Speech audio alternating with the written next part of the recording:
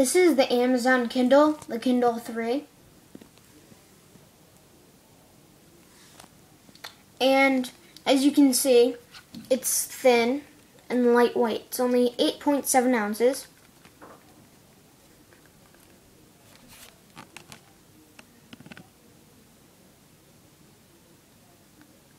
Okay.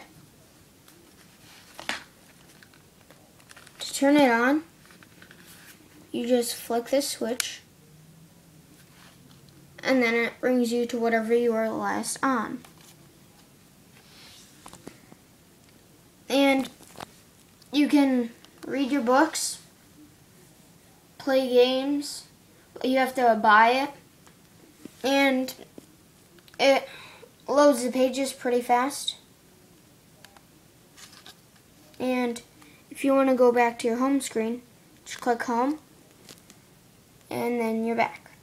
Also on the Kindle 3, you can listen to music when you go to experimental. And then play music. Okay. And then also you have text-to-speech, which it reads to you. And also you have your web browser. And this is the Kindle that only has Wi-Fi. And so that's it. And also when you're reading, you can change the position you want to read on. Just press the A button. And this is special A, 2 A's.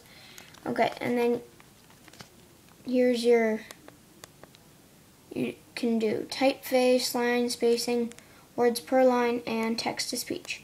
This is text-to-speech. Jack, to be dutiful to his mother, reads to you. To follow his father's good example, which was And the to turn only it way off, to be happy. just press A She then again. disappeared. Jack heartily begged And his then you mother's do pardon for all the sorrow turn and off. affliction.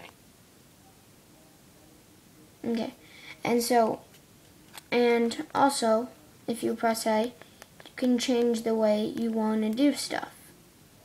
You can have it like that, or to the side, and then like this.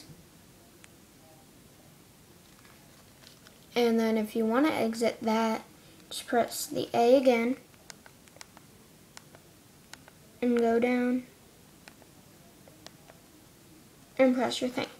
You can do many options, but I like to do it like this. And that's basically it. And that's the Kindle 3.